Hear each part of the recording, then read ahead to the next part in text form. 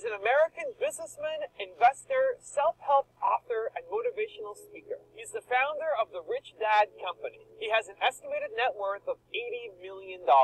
He's Robert Kiyosaki, and here are his top... Welcome. This incredible training video by one of the world's greatest teachers has proudly been brought to you by William Callahan, Internet Market Successes Peer-to-Peer. When you're done with the video, please go below the video into the description box below the video to see the trainer's own worded description. And also to like, share, comment, and subscribe so you don't miss a single one of the many power-packed upcoming videos just for you. And a special thanks to this powerful teacher for letting us publish this for you. And now, here's your video. Thank you. William Callahan, Internet Market Successes, Peer-to-Peer. The last thing I want to talk about debt is one of the best investments I made because I started off with no money like most people. My first investment was a little $18,000 condo in Hawaii, and I made a whopping $25 a month. I didn't make much money on that deal, but every time I did an investment, be it real estate or business, I got smarter because experience makes you smarter. So I started with just a little $18,000 unit. I broke out my credit card. I paid the $2,000 down payment with my credit card, so it was 100% finance. Now, most experts will say you, that's stupid. You don't do that. But if you know what you're doing, you can do it. A number of years ago, I bought a $7 million commercial building. I paid for it with $0 down.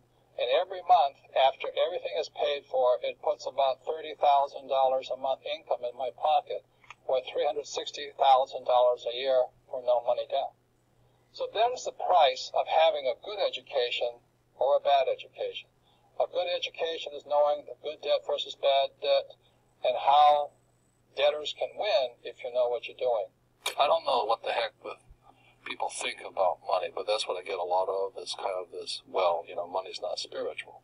I'm just saying it's your attitudes, a person's attitude towards money. I make a lot of money, but I give a lot, you know what I mean? It goes to biblical principle, the more you give, the more you receive.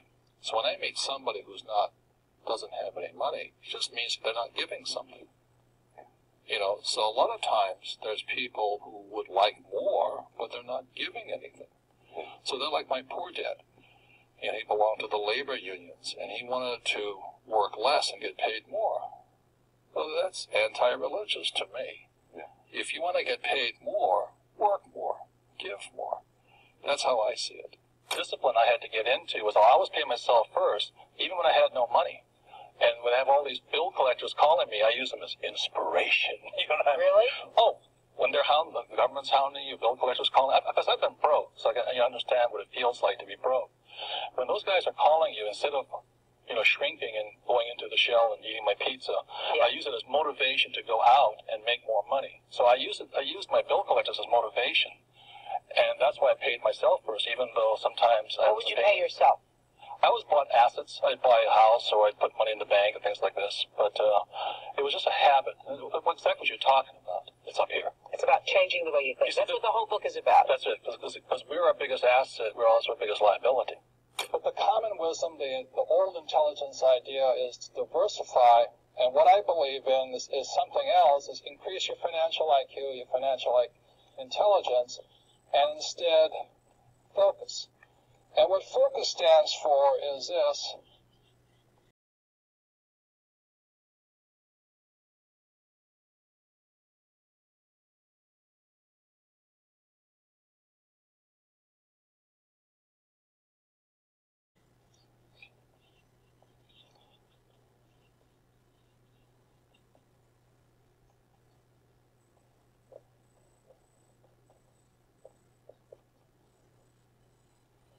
Focus is follow one course till you're successful. And so that's what I did in 1973. I signed up for my first real estate investment course. And I just did it and did it and did it. I bought this one little $18,000 place. And I did it again, and I did it again, and I did it again until the point where I understood it. And then I went into becoming an entrepreneur. And I did it, and I did it, and did it, and I'm still learning. I'm still learning about real estate. And the reason, in 1966, I got into oil when I went to work for the Standard Oil Company. So today, I'm still focusing. I invest in oil and oil and oil, and I don't diversify. You know, it doesn't mean I don't lose. Sometimes I lose, sometimes I make mistakes and all this. But I just don't buy good as with all the bad. If you're going to be successful as an investor, you know, diversification is good for the average investor. If that's what you want to be, have a good life.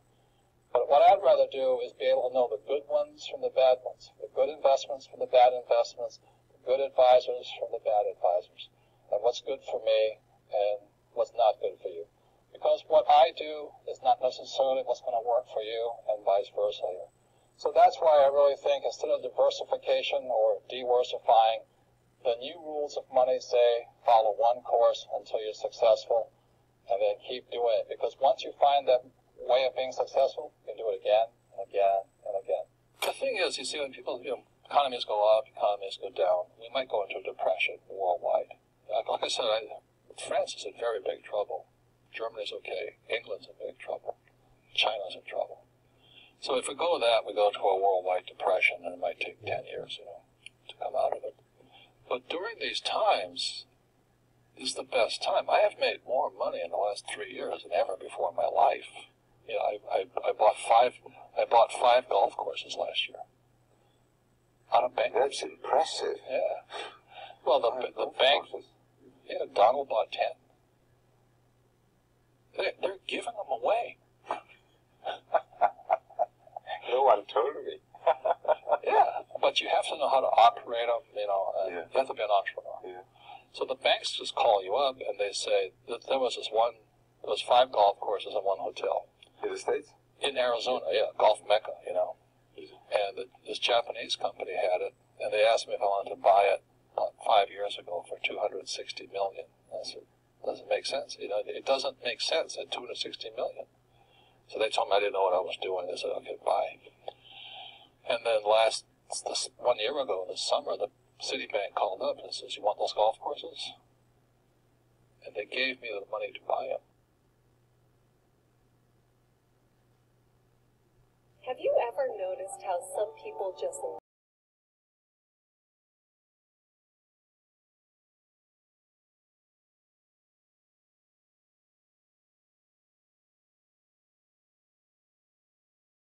light up a room from the moment that they walk in? Now, if you've ever struggled with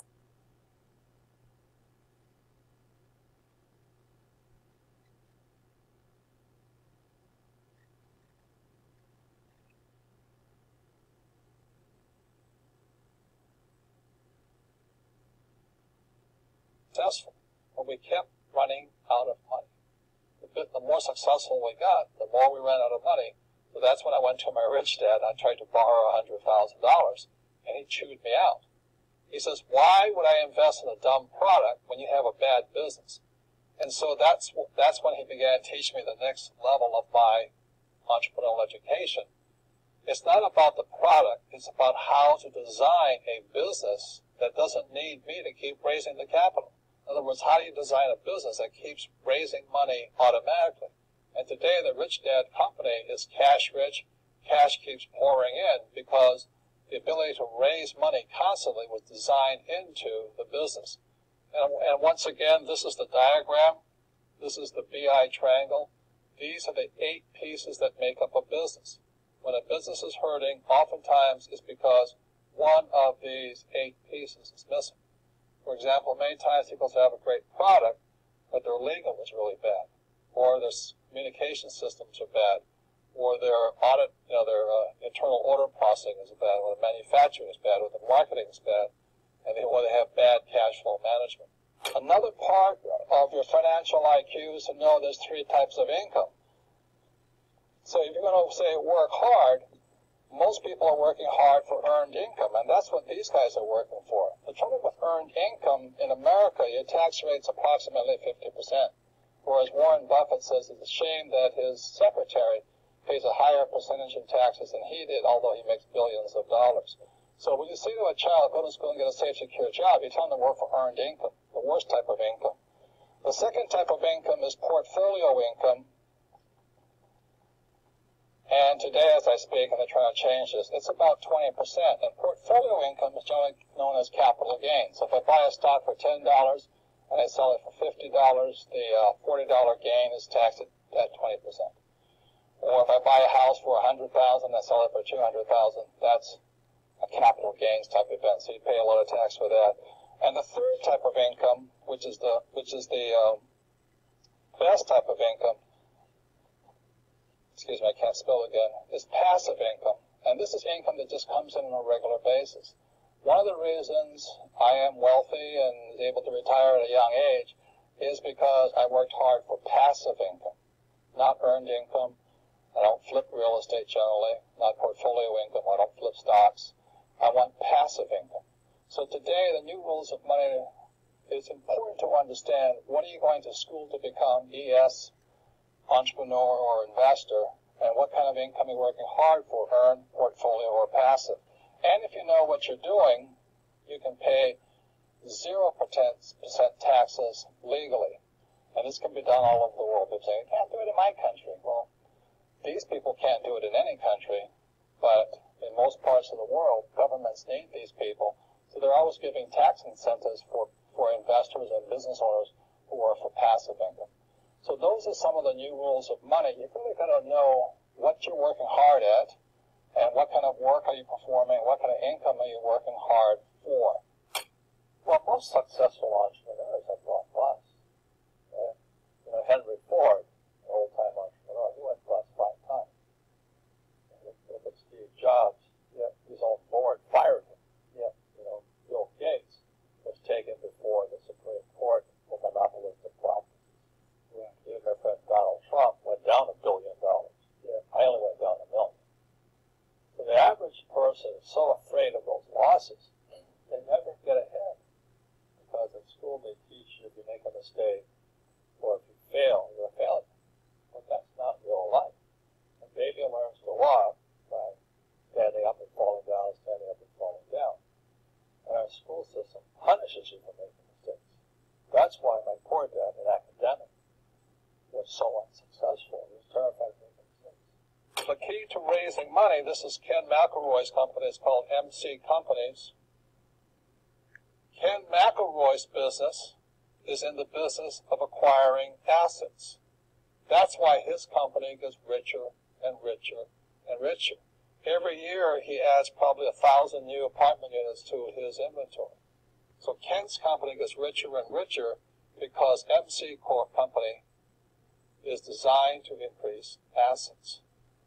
Poorly designed businesses never have any assets. They have huge liabilities. I trust that makes sense to you.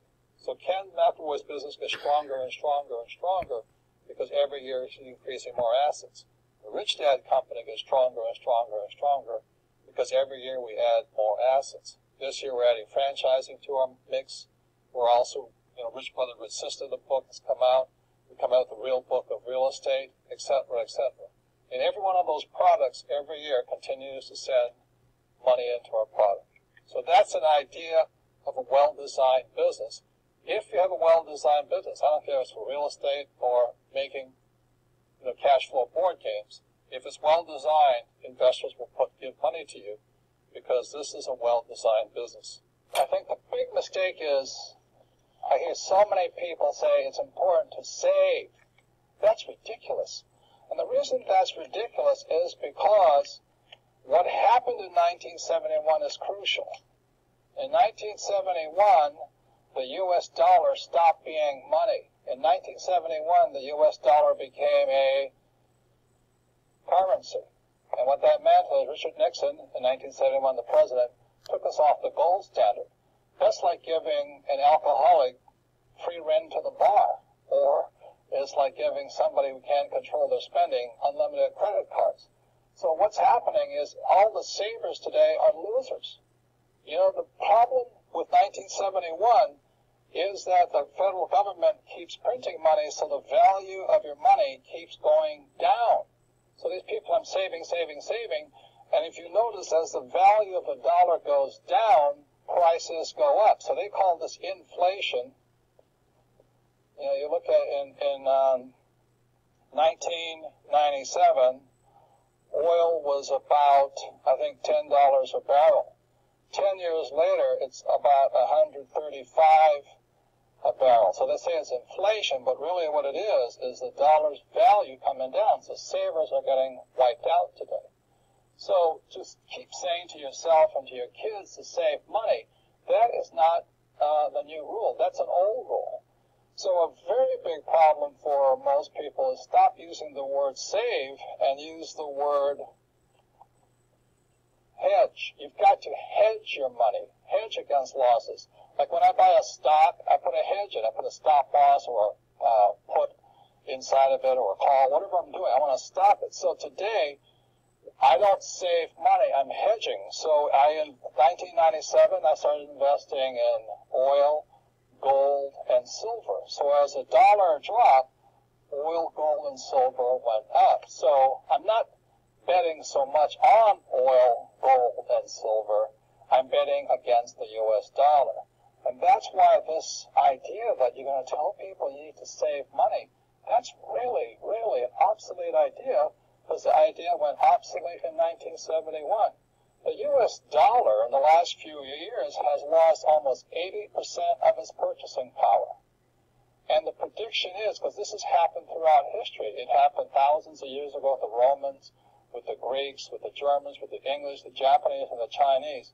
Every time they've made money into a currency, something you can print at unlimited, every time that has happened, the currency has gone to its true value, which is zero.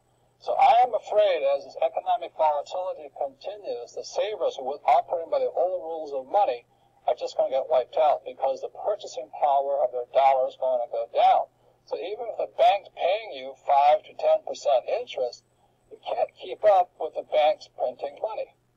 So that's the old rule of money, is saving money, and the new rule is hedge. You've got to be able to see what's coming up as something else is coming down. Thank you so much for watching. I made this video because the B Thong asked me to. So if there's a famous entrepreneur that you want me to profile